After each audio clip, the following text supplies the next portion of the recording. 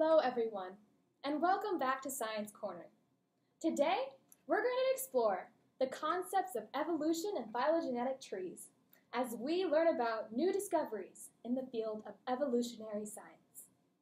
Now, many of you know that evolution is the process by which different kinds of living organisms are thought to have developed and diversified from earlier forms during the history of the Earth.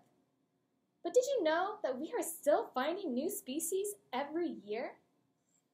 The phylogenetic trees keep shifting, and we have brought an evolution expert to help explain why.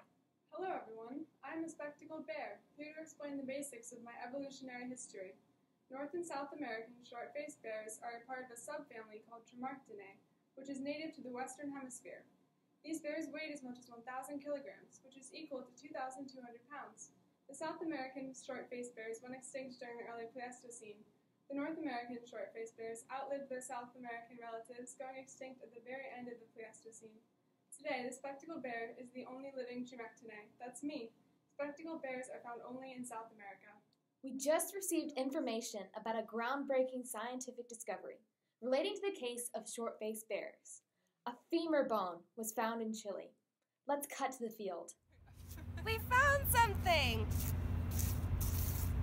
I think it's a femur bone. Welcome back to Science Corner. Last week we talked about Tremarctinae bears and saw the discovery of a femur bone. This week we have our evolution expert and the scientist who discovered the bone here to explain the details of their study. I'm so glad you guys could make it to our show. So, what can you tell us about your findings? It's good to be here, Addie. Basically, the discovery of the Arctotherium femur was the key to determining the evolutionary history of North and South American short-faced bears and their relationship to the spectacled bear. So, how did you study the bone that you found? Basically, we sequenced its mitochondrial DNA and performed molecular phylogenetic analyses. This allowed us to create a genome that could be compared to other already known genomes. So, what does that mean for the North and South American bears? Basically, contrary to what was thought in the past, the data supported convergent evolution of North and South short-faced bears. North and South American short-faced bears do not form a monophyletic clade like we originally thought.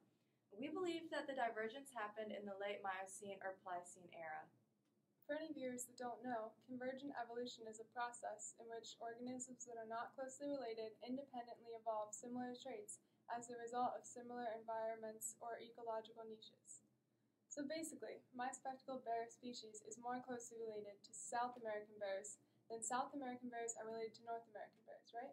That's exactly right. Our phylogenetic analyses actually prove that. Thanks for coming. Let's switch over to your partner for an explanation of the data. All right. Hey guys, before the scientists start talking, here's some background info about phylogenetic trees.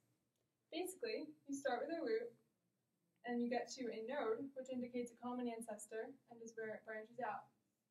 At the end here are taxa, which indicate species, and branches are where the species evolved to become their species.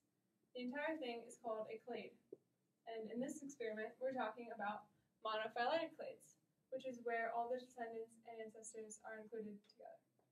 If, for instance, you had another descendant over here that was not included, you would not have a monophyletic clade. And that's that. Okay. So, with the evidence we've collected from our research, we've constructed a phylogenetic tree.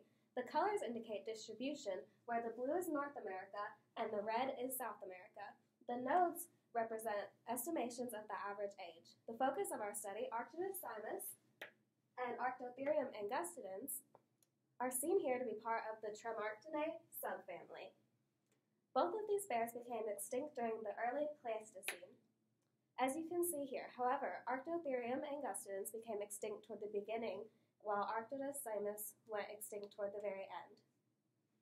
Through the sequencing of the mitochondrial genome from the femur bone we discovered, we were able to determine that the South American short-faced bears were actually more closely related to the South American spectacled bears than they were to the North American short-faced bears, as seen here by their position on the phylogenetic tree. Okay, so this suggests that the two short-faced bears evolved through convergent evolution rather than a recent common ancestor. Thank you all for coming. It's been a pleasure to have you all on the show. I hope all the viewers out there learned something. I'll see you next week here on Science Corner.